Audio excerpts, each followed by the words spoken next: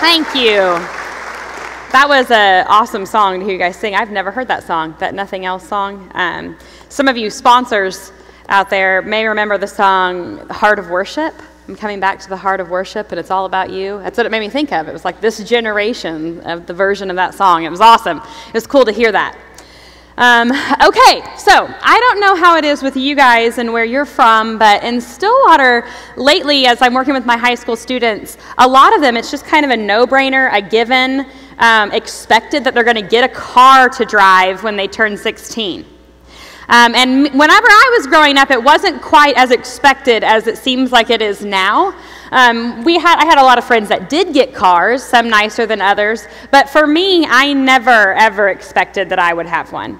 My dad was my youth minister, my mom did odd jobs to make money, and it was just not, we never even talked about it or pretended like it was going to actually happen. I have an older brother and a younger brother, and my older brother obviously turned 16 first, and what happened when he turned 16 is that my grandpa, my dad's dad, actually gave us a car. And he gave us a car, and Titus got to drive it, and he was driving it for like a year and a half, right, before it was my turn to be 16. And so I was just excited that I was going to be able to share a car with my brother. And we were pretty excited. He was not so excited. I was just excited that I wasn't going to just be sharing with my mom and dad. I could fight with my brother about when I got to borrow the car, you know what I mean? But I couldn't, my parents could just trump me, right, anytime I wanted it. So I was excited about this idea. Little did I know that there was this other guy, there's this man in the church that my dad had come through his ministry a long time ago. And he wanted to do something for our family. And what he did is he worked a lot on cars. And so he bought this old clunker that's I think 1988 Geo Prism. It was white. It's junky, okay? And he fixed it up, not like making it look awesome on the outside, but he fixed it up so it worked really well. And he surprised us by giving me this car when I turned 16. So I had my own car. And so I have a picture of actually when he did this. There we are in the garage. That's me and my older brother freaking out because we walk into the garage and this car's there. And so Titus is happy he doesn't have to share a car. I'm pumped I have a car. And Daryl is the one that gave it to us, and he's just like, okay, this is really weird, right? So there we are. We are really, really excited. I mean, you have freedom. You got your little bit of a piece of property that is yours. I can use it how I want, when I want. I can go wherever I want. I call all my friends. I can't believe this. I have my own car. It's awesome. And so I was really excited because it was mine. I didn't care if it looked nice. It got me from point A to point B. It had air in it. It had a way for me. And that day we used like CD players. I put my discs in there, got them all lined up. I got to go get stuff to deck it out inside. I wanted to hang something from the rearview mirror, all that kind of stuff, make it smell real good. You know what I'm saying? And so I was just excited because it was mine. Or at least I thought it was. But before I actually ever got to start driving it as my car, my parents sat down with me and had a conversation. And I remembered vaguely them having this conversation with Titus, but it was kind of a wake-up call for me. They sat me down and they said, Morgan, we just want to make something very clear to you before you get too excited. Yes, you can be excited that you have a car. Yes, this is awesome. Yes, this is something to be overjoyed about. But never forget that this is actually not your car. You see, when Daryl came up to us and said he wanted to give us a car, we said, that's only okay with us if you're giving it to us, not like giving it to Morgan. And the reason was this. They said, Morgan, you are in this family. You follow our rules. And this is our car that we are letting you borrow. Let's just be clear. It is our car that we are letting you use. That means that if you do something we tell you not to do, this car can be gone. We can take it away. You need to care for it and maintain it, but we're the ones paying the insurance. It is our car that we are letting you borrow. Now, in the heat, really, to be honest, it wasn't like, oh man, I'm so disappointed. I was so excited I had a car, I really didn't care, but thinking back on it as I've gotten older, I realized my parents kind of had to do that a lot with me growing up. Kind of remind me my place in the family. In fact, I remember like going to the dinner table, and our rule was my mom put 3 side dishes out, and you had to eat the main dish you were given, and you had to pick 2 out of the 3 side dishes and eat those. And you get what you get, and you don't throw a fit. This was like the refrain. You eat what's on the table. If you don't finish it, you don't get dessert. And not only that, you don't get up and leave the table. So you can sit there all night if you want to, but you're going to eat what I fix for you. I'm not some person that you can order food from that just slaves away in the kitchen all day. My mom was very clear about that. You are not the boss, Morgan. And my brothers, I was sandwiched between them, my older brother's a year and a half older than me, younger brother's a year and a half younger than me, and I was kind of known. Titus was the provoker. Austin was the one that always got provoked, and also followed us and never did, and I was the bossy one. And the refrain I would hear over and over and over from my brothers is this: you are not my mom. You are not my mom. Or another way to say this would be, you are not the boss. You're not the boss. Now, my parents were very clearly, when I was growing up, the ones in charge of my family. And I was blessed to have parents who followed the Lord, so God was very much the one in charge of them as they were in charge of our family. But one thing was made clear to me: I was not the boss. And I want to say something to start out this message today, because I think it's something you need to know, as kind of what Caleb was saying. This is it. You're going home.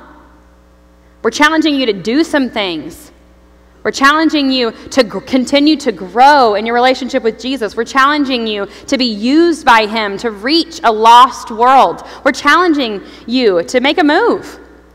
But you need to keep this in mind. So I'm just going to say it right out.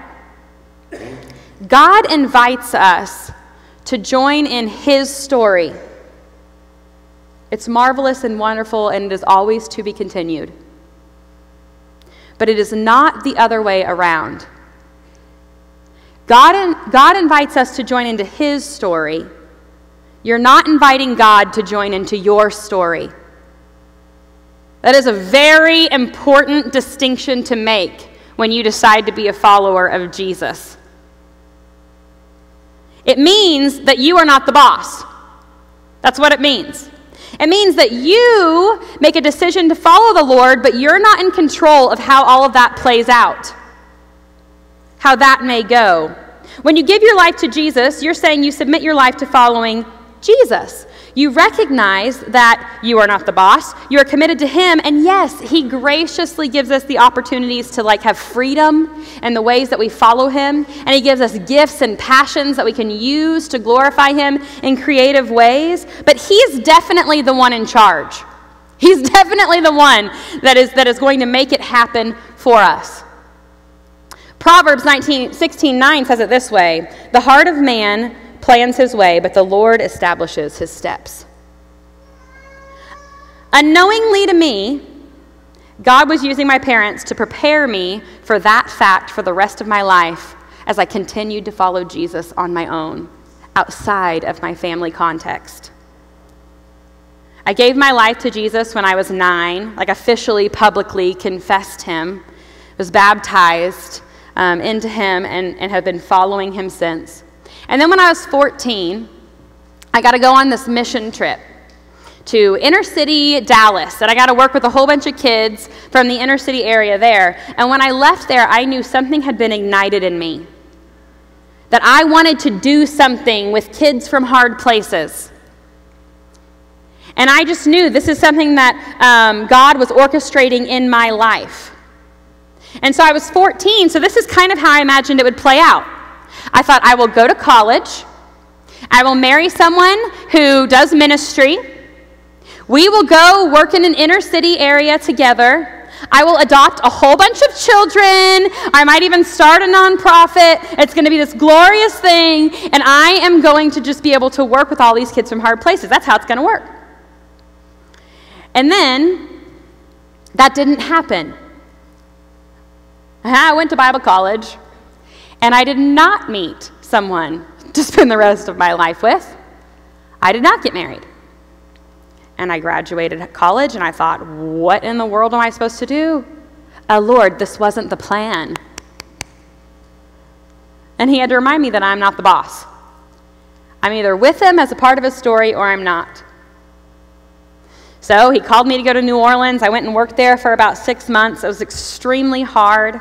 I came back and I thought, I don't know what to do with my life. This is crazyville. What am I supposed to do? And my parents said, hey, there's this church in Owasso, Oklahoma. You should go. They're looking for a children's minister. And they've reached out to us and they'd like you to come kind of apply for this. And I said, I don't want to do children's ministry. That is not what I want to do. And it's Owasso, Oklahoma, and I don't know if you know this, but Owasso is like the furthest thing from an inner city environment that I've ever been in. It's like the suburbs. It's ridiculous, okay? I didn't want to go, but I did, because it's not my story, it's the Lord's.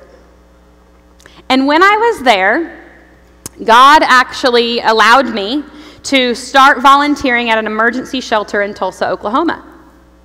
I found out that there was one about 20 minutes from where I lived, and I called a church in Tulsa that went to visit, and I asked them if I could go with them, and they said, sure.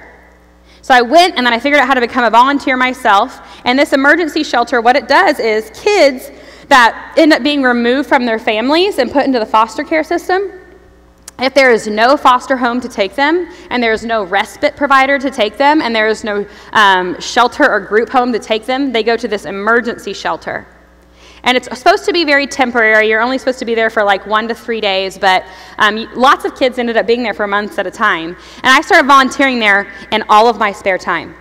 There were about 81 kids there whenever I was volunteering, and they thought I worked there because I spent so much of my time there. I mean, I was single, I had this freedom too, and so I would work during the day, and then I would leave, and I'd go there until about 11 p.m., until they were all asleep, and then I'd go home. And on my day off on Fridays and Saturdays, I'd be there all day. I loved it.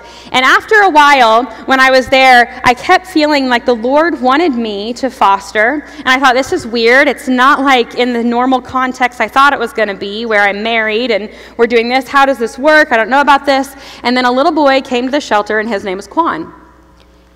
And he came with 2 brothers, and his brothers got placed pretty quickly, but Quan was hard to place. And that's literally what they told me. I went and I said, how come he's not placed? And they said, well, here are some of the issues he has. And so he has this label called hard to place.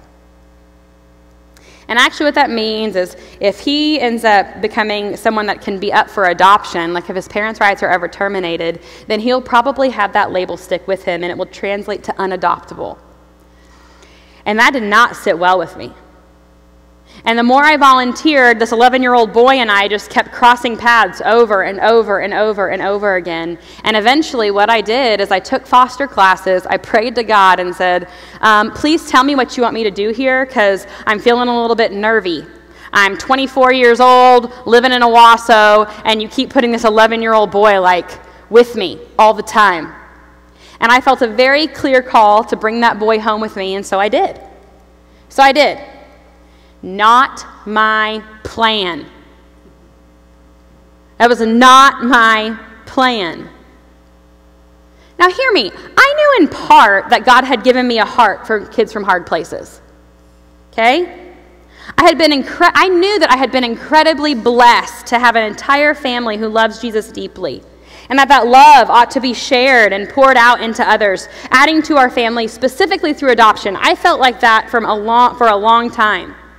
I had started babysitting in high school, and it turned out that a lot of the kids I babysat, they were adopted.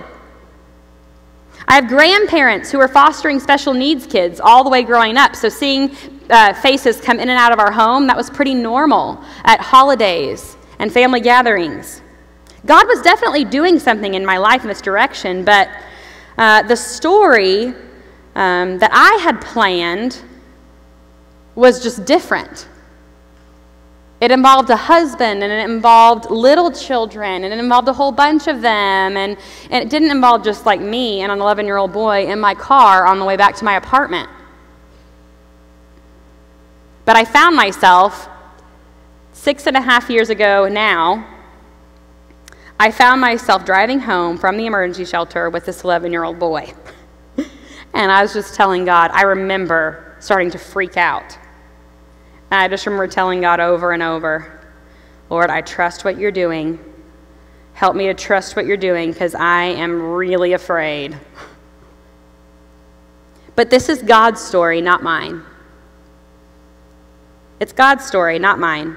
And there was no doubt in my mind that he had led me to the emergency shelter, that he had intertwined my life with Kwan's, and that he wanted this child to come home with me, even if just for a short time. So I joined in what God was already doing. I linked my story to his. You know, God has always had a plan, by the way.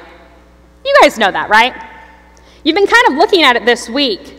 You've been hearing about Elijah, but let me just kind of remind you, because it's been a long time since you guys first got here a few days ago. A lot of things have happened in between. We find ourselves in Scripture in the middle of a time where God's people have been split into two kingdoms. There's the northern kingdom and the southern kingdom. And we have all these evil kings running in the north. They're running things. And God sends prophets to speak to his people, is specifically calling them to be faithful to the one true God instead of bowing down to worship idols, to worship false gods, particularly Baal. Okay? Elijah comes as a prophet to the north. And he's faithful to God, though not perfectly, and God uses him to speak to his people to work towards accomplishing his plan. And we see that there's this like huge swath of prophets of Baal, these false prophets that are slaughtered on Mount Carmel. Remember this? That's what happens. And God is just doing incredible things. But the problem is, after all these prophets of Baal are slaughtered, there's this evil queen Jezebel, okay, the wife of the king Ahab, who's an evil king, and she worships Baal, and these are her prophets, and she is really angry at Elijah for what has happened to these prophets, and she swears, I'm going to take your head like you took the head of these prophets. And Elijah runs, kind of like a scaredy cat, away. And he finds himself in this cave on Mount Horeb. Yes, does this sound familiar? You should have been hearing about this one last night, okay? And he finds himself in this cave, and then God shows up, and he speaks to him. He speaks to him. And I think it's kind of interesting what Elijah says. Because God says this to Elijah. What are you doing here, Elijah? And then Elijah basically complains.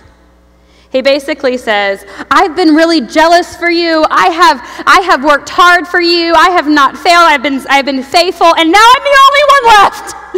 And all these other prophets of you, they've been killed, and I'm going to die too, and I'm scared, and I don't know what to do. Why are you leaving me here? Why is this happening? It's kind of ridiculous. And then God responds to Elijah, and I think it's really funny. He doesn't really address what Elijah complained about at all, except a very little piece at the end. This is what he says.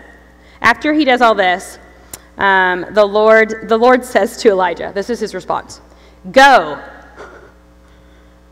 return on your way to the wilderness of Damascus, and when you arrive, you shall anoint Hazael to be the king over Syria, and Jehu, the son of Nimshi, you shall anoint to be king over Israel. And Elisha, the son of Shaphat of Abel Meholah, you shall anoint to be prophet in your place. And the one who escapes from the sword of Hazael shall Jehu put to death, and the one who escapes from the sword of Jehu shall Elisha put to death. Yet I will leave 7,000 in Israel, all the knees that have not bowed to Baal, and every mouth that has not kissed him. Elijah tells the Lord that he is freaking out, and the Lord basically says, I have a plan. I have a plan. So just go. Trust me. Follow it. Do as I say. Obey. Obey. And the Lord does have a plan. Remember, it's his story. And actually, based off of the end of verse 18, he also reminds Elijah at the end that he's actually not the only follower of Yahweh left. There's actually 7,000 more somewhere. Elijah complains, and the Lord gives Elijah instructions to forward his story. The Lord has spoken. And what we're really cool that we're looking at tonight is that Elijah obeys. He obeys. And he is used by God in doing so. He leaves and finds Elisha. Listen to the text. 1 Kings 19, verse 19. We'll start there. So he departed from there, okay, leaves the cave, and found Elisha, the son of Shaphat, who was plowing with 12 yoke of oxen in front of him. And he was with the 12th. Elijah passed by him and cast his cloak upon him, and he left the oxen and ran after Elijah and said, "Let me kiss my father and mother, and then I will follow you." So he departed. Elijah departed. He left. He went. If you have your Bible with you, I want you to circle that phrase, "so he departed." And then I want you to go backwards in your Bible, and I want you to go to verse 15. I want you to circle the word "go."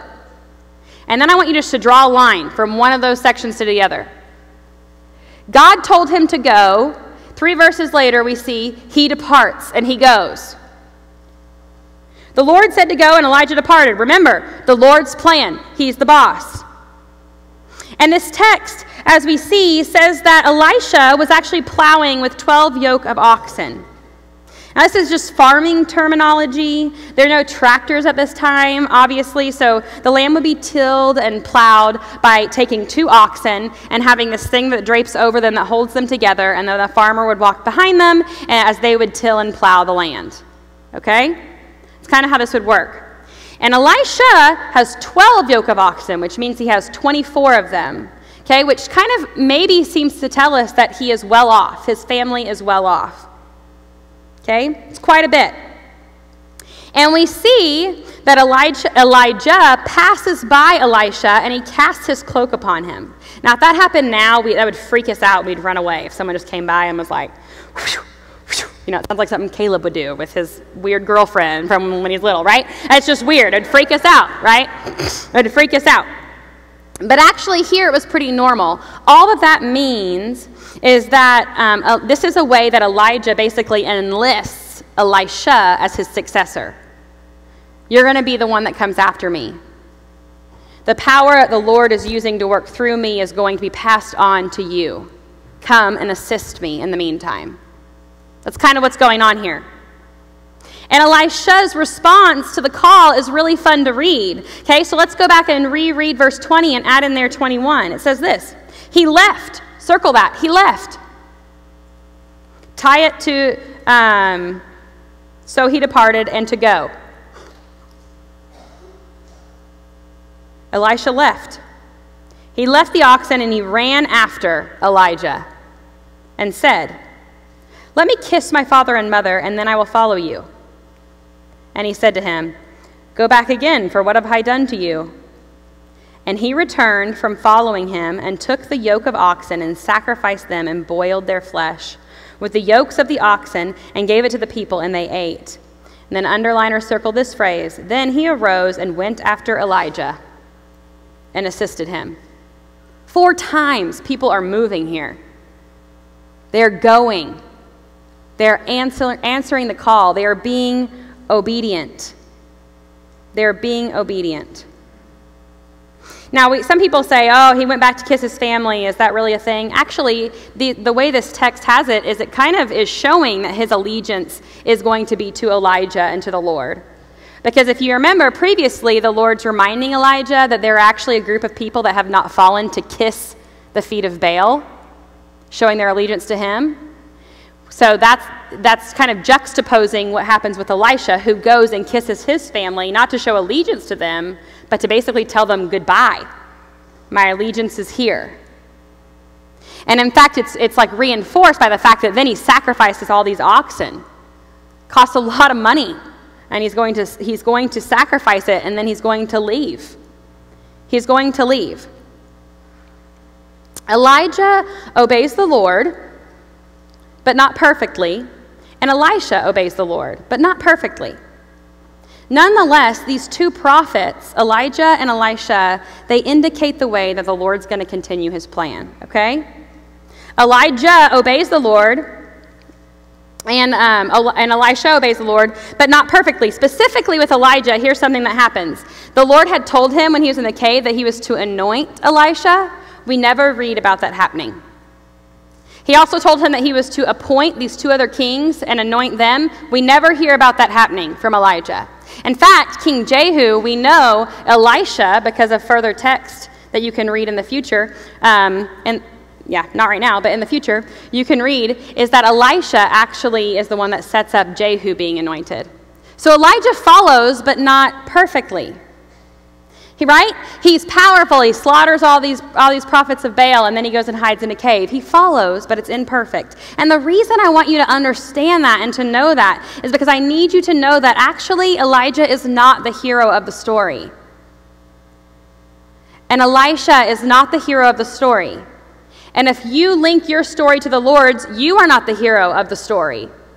God is always the hero. Always. No one's going to thwart his plans. No one is going to end his story. So here's what I'm saying. Elijah obeyed. God said, go, and Elijah stepped out of the cave and he went. Here's what you can do. Here's the choice you can make tonight. You can come alongside what God is already doing and join your stories to his, or you can step aside and let God do his thing, because you're not going to thwart his plans.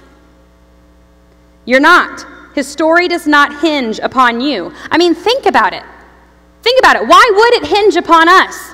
We are imperfect. He is perfect. We are selfish.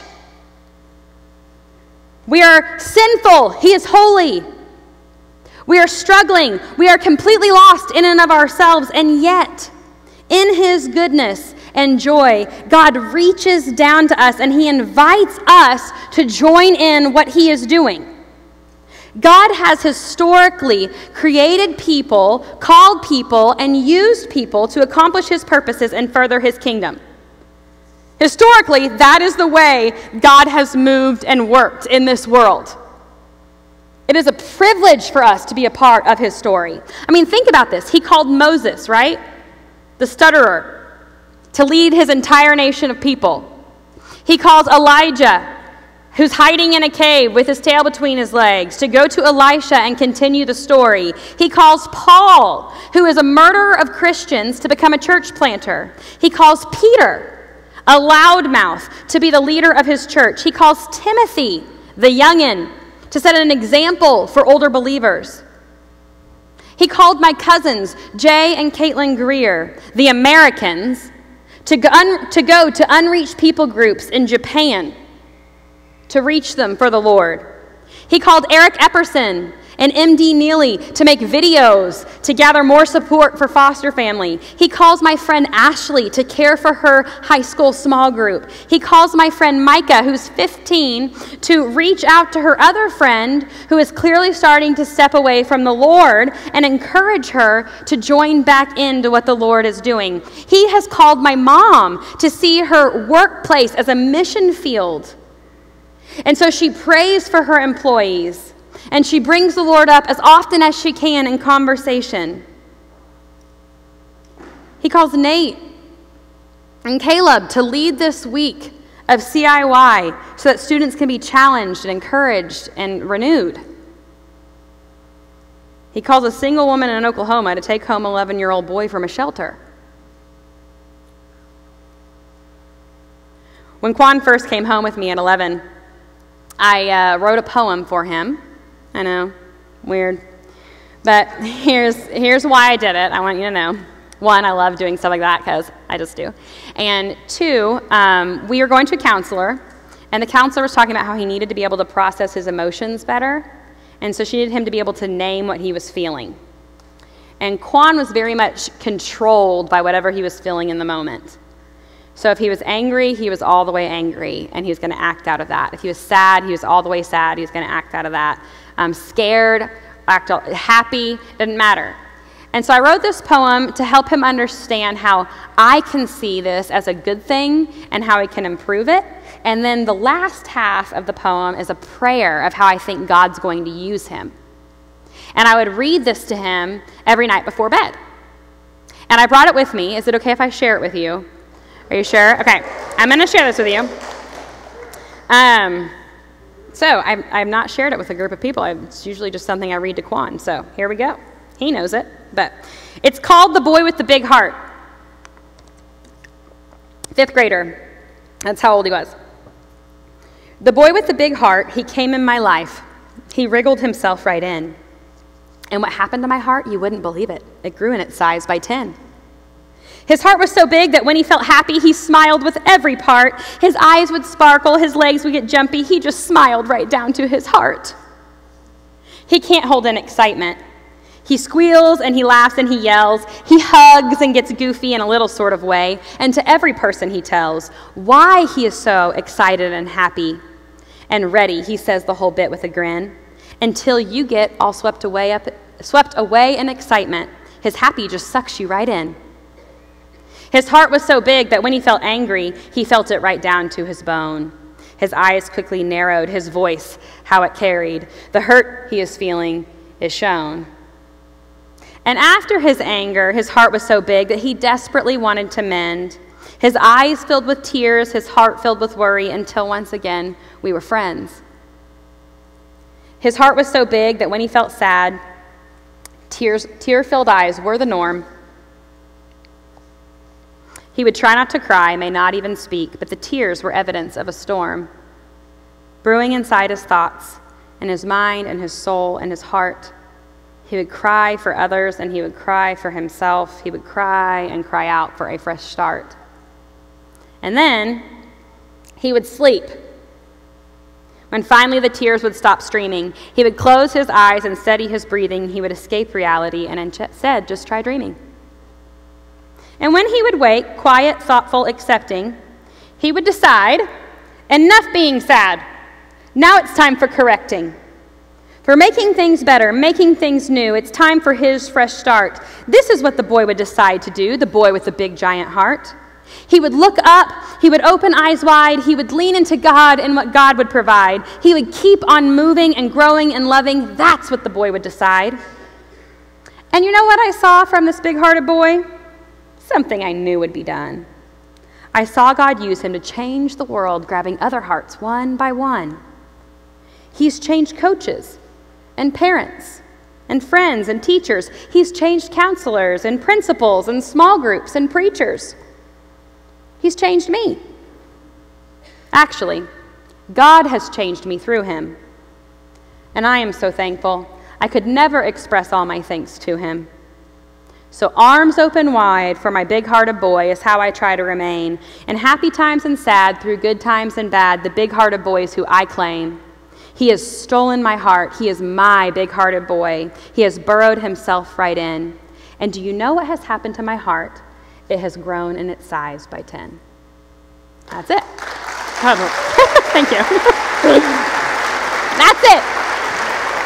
And I would read it to him because I wanted him to know that if he would just allow God to work through him and in him, God has a plan for his life.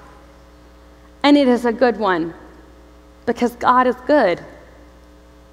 God reaches down to us and invites us into what he is doing.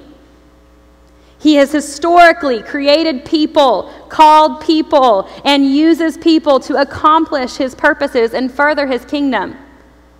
Man, I hope that you respond to that call and join him in his story.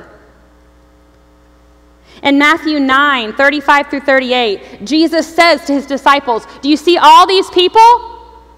The harvest is plentiful, but the workers, they are few. Pray and ask the Lord of the harvest to send workers into the mission field. He says in Matthew 28, 19 through 20, hey, you guys, you followers of me, go. And as you are going, make disciples, baptize them in my name, teach them to observe my ways, and I'll be with you. I'll be with you till the very end. He says in James 1:27 that we ought to take care of the orphans and widows. He says in Ephesians 2 that you were created for good works that he already prepared for you to do, that you should walk in them. He says in 2 Corinthians 5, 16 through 20 that we are to regard no one according to the flesh if we are in Christ. That he has given us a specific ministry of reconciliation, that we are ambassadors for Christ, that God himself is making his appeal to a lost world through us. through us. God reaches down to us and he invites us into what he is doing. I hope that you hear that tonight. He has historically created people, called people, and uses people to respond to his call to join him in furthering his kingdom, to join him in his mission. And here's the deal. Here's the deal. I think for a lot of us, when God first gets a hold of us, we can be on fire for him. And we can be all about his story, his purpose, his kingdom. And then for some reason, over time, it just kind of fizzles out. I don't know if it's just like it just gets hard. If we run into something and it makes us kind of hesitate because we get nervous, or if we just kind of find ourselves not really thinking about it at all. But I can promise you that following Jesus is worth it. That sticking with him and his plan is worth it. It is not easy, but it is worth it. I'm going to say that again. If you're taking notes, write that down. It is not easy, but it is worth it. Because when you go home, something is going to happen that is going to cause you to get nervous about sticking with Jesus, reaching out to others for his sake. It is not easy, but it is worth it. Remember, you're joining his story. It's not the other way around. You are not the boss. He called Moses to lead his nation, right? And you guys know what that meant for Moses, right? He actually died before he ever went to the promised land. God's plan. A good God's plan, by the way. He calls Elijah, hiding in his cave, to do all these crazy good works and then to pass the torch to Elisha. He called Paul, right, to be this church planner. You know how Paul's life ended? He was beheaded. God's plan. He called Peter, right? Foundation for the church. You know what happened to Peter? He was crucified upside down. He called my cousins Jay and Caitlin. These unreached people groups of Japan, and it might sound like this dreamy idea, but you know what that meant? That meant that they left everything they know, everyone, even their language, and went to a place where they knew they were going to feel alone some of the time. And God, in his goodness, he has given them a church family there. But it's not easy. It's not just this romantic idea that ends with a rolling of credits that makes us all feel warm and fuzzy inside. It is hard. It is day to day. It is day to day. He called me to take home that 11-year-old boy from the shelter. And you know what is going on now, 6.5 years later, with my son? We've had a lot of ups and downs. It's not easy. He was way behind in school. We had to get him all caught up in school. He was put in all these different classes and just fighting and a lot of things that we had to go through. And then he'd fall back behind. And if you were here last year at one of the Tennessee moves, you would have known my son at that point was like missing. He had run away from home. He had run away, had found his biological mom, and gotten into a lot of trouble. And so we've been dealing with these issues with the law for the last couple of years now. He was able to come home at a certain point and, broken, going through that same poem, even as an older teenage boy. And whenever he came home, we had to have an adoption happen. After 6 years of him being in my home, fostered, he was adopted in September. That was a high moment for us. Very high moment. I feel like I keep wanting to change the screensaver on my phone. I just can't take that one off. I can't do it. I just can't do it. And now, 9 months after his adoption, he was actually arrested last week. Going back and forth with the legal stuff, had him having to work these programs, and he's a runner, and he ran. And he was with some other teenage boys, and they made some very poor, stupid, ignorant choices. And Quan turned 18 in March, so he's going to be charged as an adult for the choices he made. And it is hard. And even preparing for this message, it was hard. And my dad was at a CIY last week, and he came home and he talked about the caves. And he said that one of the things he asked you to stand up is to stand up if you're feeling hopeless. And I just started crying. That's sometimes how I feel. And I have to remember, it's not my story. It's not about me. It's not about Quan. It's God's story. And because it's God's story, I know I can trust him because God is good. And so I know I can have hope, and I can step out, and I can come to Tennessee, and I can just share what's going on. So that hopefully you can see that it's worth it to stick with him. No matter the cost. No matter the cost. And the same woman that God called to bring home that child, God is calling me now to take phone calls of my son. And as hard as it is, God has been kind enough to me to give me opportunity after opportunity after opportunity to reach Quan for Jesus. The newest opportunity just happens to be through extremely expensive 15-minute phone calls. But I have his attention. He calls several times a day. And I can't think of anything else I'd want to talk to him about than the love that God has for him and the desire that God has for him to turn his life to be a follower of Jesus. Hear me tonight. God is calling you to reach others. There are some things that I think is hard to say that you got to be careful when you're speaking on the Lord's behalf, right? Like, that's a big deal. But I can't find anything in this book that would say otherwise. If you are a follower of Jesus, then God is calling you to reach others. And he does not promise that it will be easy. He actually kind of tells us that it's going to be the opposite of that. He does not promise that it won't cost you or that it'll be like an American dream come true. He does not even promise that you get to see how the plan ends, what the end result is. But you know what he does promise? He promises that he is with you.